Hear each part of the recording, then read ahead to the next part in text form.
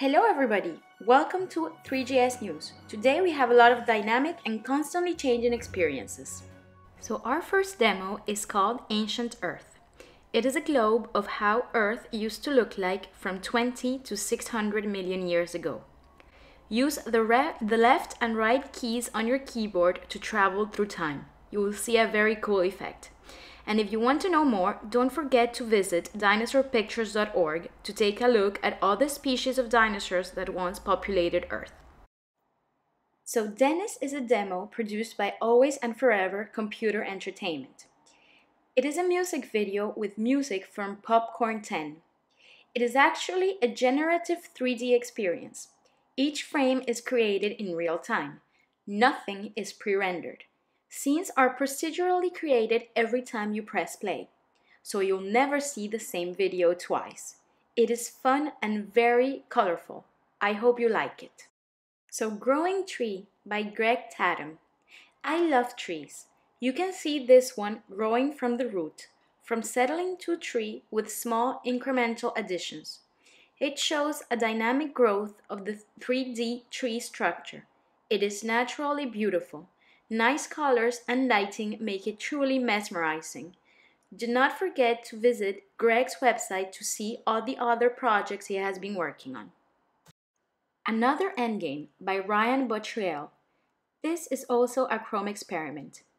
It is a procedurally generated game with an interesting story and a thread to follow. As a player, you are created by Entity to reunite the four glyphs essential to the world. You can have great powers. You can be an architect, a protector, an illusionist. There's much more to discover. Play it and you will love it. Plus, there are experimental versions to play it with Leap Motion and Oculus Drift. That's great! Simple Ball by Andreas Rominger. This is a nice traditional pinball game using three.js. It is great fun. Try to keep the ball inside for as long as you can. You will see it's challenging, or I am just really bad at this game. Check out Andreas' website to see all his other experiences in three.js. SÅNORAN'S Valley by Samuel Honigstein. I just love the skull. This is another Chrome experiment using three.js and JavaScript. A desert vision of the city. Very original experience inspired by Albert Camus' quote about the big city being the desert we should seek to remedy life in society.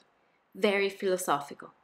This demo has great shader effects and it actually uses Google Street View, so you can tap in any address you want and see how it would be like transformed into a desert. Don't forget to check out Sam's portfolio to take a look at his other creations. Box Physics by Silvio Paganini. In this demo, we can see applied physics in boxes using oimo.js. The boxes react with a click of your mouse. They change color and there is a very cool screen effect. Silvio is an interactive coder. You can take a look at all his experiments online. Magic Mirror by Alexei Rudenko. This is a psychedelic artwork demo. Yes, that's me. It is actually web camera triangulation. It is great for an animation in a game. It is amazingly cool and you can use your webcam and see yourself in kind of a distorted reality. It has a lot of colors. You can change the opacity and the effect of the triangles. Have fun with it! Okay guys, that is all for today. I hope you enjoyed these demos. Stay tuned for more three.js news.